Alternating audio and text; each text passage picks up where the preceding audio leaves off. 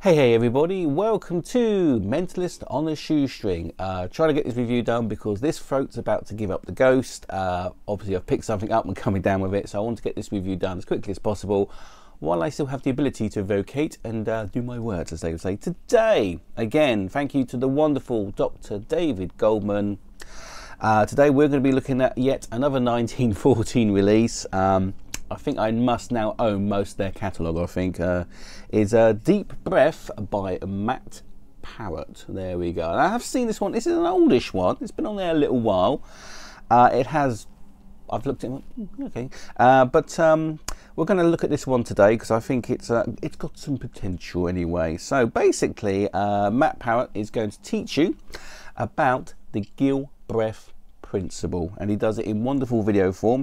It's about an hour and a half of videos, so we can go through those. Matt Parrott has performed hundreds of magic gigs a year at his residency, the Oracle, the UK's premier magic cocktail bar. So there you go, we know he's a worker, and to be honest with you, watching the videos, it comes through as well. But let's get back to the most important bit. My notes. I have got a few notes to go through. If I do glance down, I do apologise, I do need to look anyway. So from the 1914, for the mere price of £15, or quids as we might call them in the UK, in dollars I've got no idea, you'll have to use your conversion to work that out. So first of all, this is about I think it's about 6 videos. Is it 5 or 6 videos on here as well, usually from 15 to 20 minutes each, so add them all together, you get about an hour and a half. So you get an introduction by Matt, who explains who he is, what does he do, where does he come from, where's his daddy, and he will then give you basically what the gill breath principle is. It can be explained by very complex mathematics. Thankfully, he doesn't do that. I really like the way here on this video, on this part of the video, where he actually gives you a visual representation of how the gill breath principle works. Now, he does also say in these teachings that you don't have to watch this part. You could go straight onto the tutorials, and you don't have to understand it to know what it does. But he says his feelings are, if you understand the basic underlying principles, it will make it much, much easier for you. And he does, and he explains it really well. Even I came away going, now I get it. Right, so yeah, so you'll get a nice, and that is well worth going through a couple of times. It's worth doing because he explains it with cards. He uses some other plots to explain the principle. Again, I'm not going to tell you what the principle is. Go buy it and find out yourself. Right, so his first effect is called out of breath. Very, very good little thing, this one as well. Here you'll get a performance with 2 spectators and an actual tutorial all within the one video. He will talk about the setup, ways of getting in and out of this setup, because obviously with the gill breath principle it's using sequences, so you do have to know a little bit about getting things ready. It's kind of like a stack almost, but differently done. So he'll go through, but he'll show you how to get into the stack, ways of setting up and stuff as well. So with the out of breath, it's basically a colour divination. It's a very good idea of, and it happens mostly in the spectator's hands when it comes to mixing the cards, which I think is one of the, as long as you can get your spectator to do a riffle shuffle, a Rosetta shuffle, any form of interleaving shuffle, which to the spectator looks the most fairest, they can do it in their hands, and you could literally almost do it without touching any cards. One thing I liked about the out of breath principle was it involves the spectator quite directly.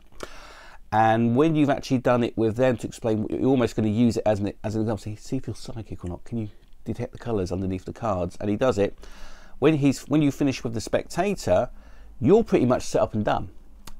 You will have in front of you, depending how good your memory is, you can actually use those cards as a crib and a peek in one. You can leave them on the table. You grab your packet. They do it to you. And it's there. You don't have to, you can use memory. If you've got a good memory, you can do it, fold it up, put it away, or you can leave those cards out and then use those as a sort of crib and peek, which I really like. So for somebody like me who's terrible at memorizing things, yeah, that would work perfect. So beautifully, beautifully done. The next trick he's going to teach you, and here we go with the naming conventions, is called poker in the rear. Yeah, rim shot. Yeah, so this is a gambling style routine using the gill breath principle. Apparently, I think Alan Morrison had some help on this one, because he does actually name Alan Morrison, who again, he's a fantastic, really good guy. I've had dealings with him before. He's really nice as Alan. He's very, out the box, around the box, under the box style of thinking, and he has some really good effects as well. But I think I've already reviewed his stuff. You can go and check that out.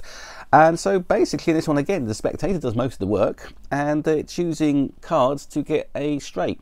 And not only do you get the straight, all the other cards are straight as well. So there's a nice little kicker ending on that, where he uses that lovely thing of I don't want everybody else to lose, and it turns out the piles that have been there are all straights.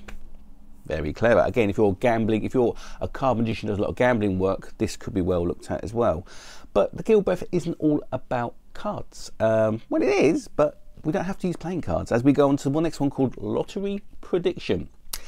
So this uses some cards that you may have to track down, and he does explain in the video that you need numbered cards. As far as I'm aware, Bicycle do make playing cards with just numbers on, 1 to 52. So if you have a little search around, if you want to do it exactly like he's done it, you can do. But it's also explained that you could use business cards and write numbers on the business cards and do it that way. Just makes it a little bit easier. If you're riffle shuffling a deck of cards, it's easy to riffle shuffle, but still be done.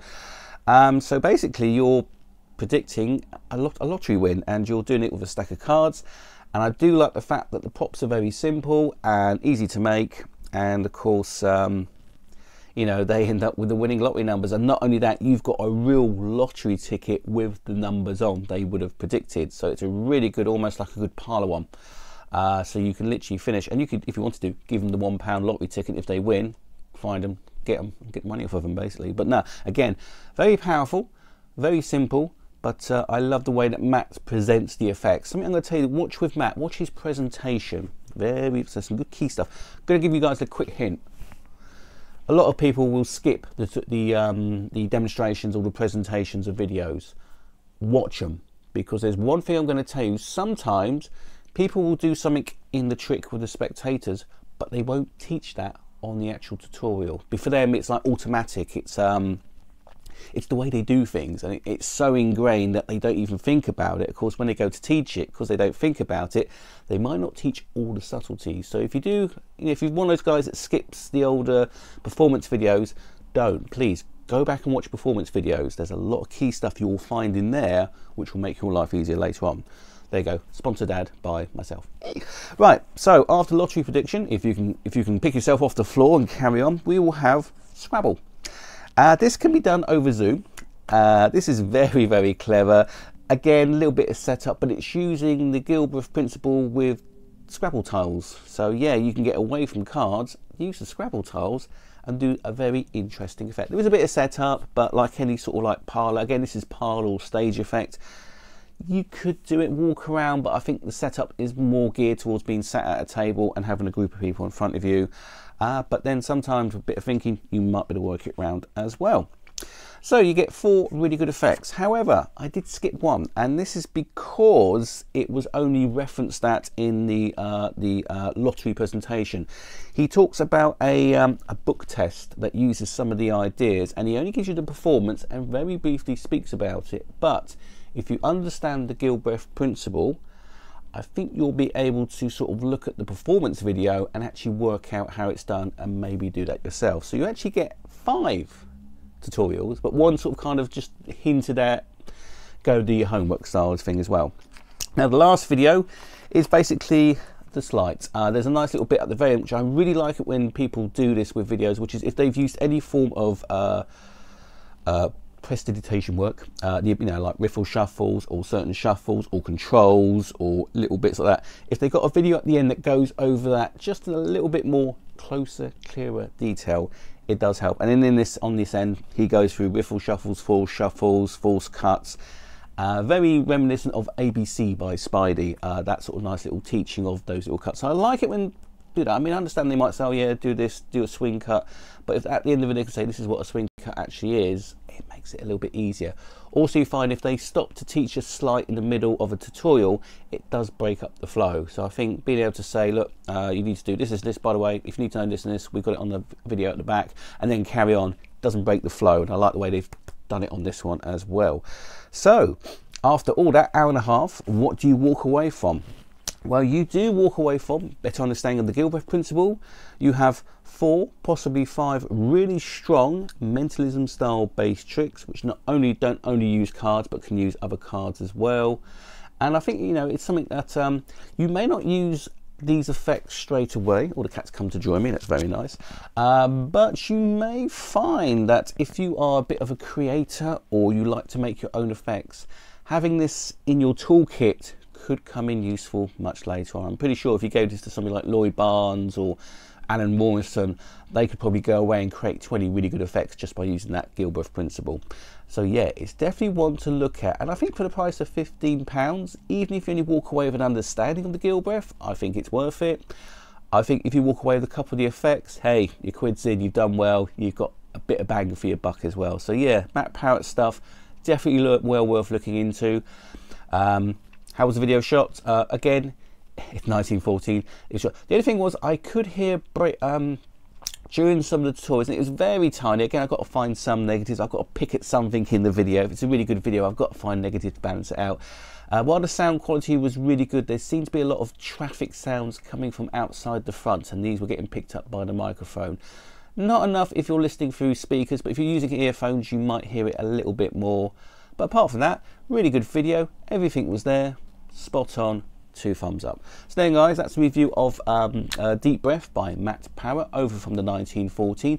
Go and check it out, have a look at the trailer. If you really like it, go for it. And also go and check out other reviewers as well. Go and see what other people have said. And I've just got the cat in my leg being fussed. Here, go look at him. Oh, he's so cute. But anyway guys, I will let you all go. I'm going to go before my voice goes, and I will catch you all on the next review. So until then guys, have a fantastic one, and I will see you soon. Bye for now. The cat's sliding off my lap. Ouch.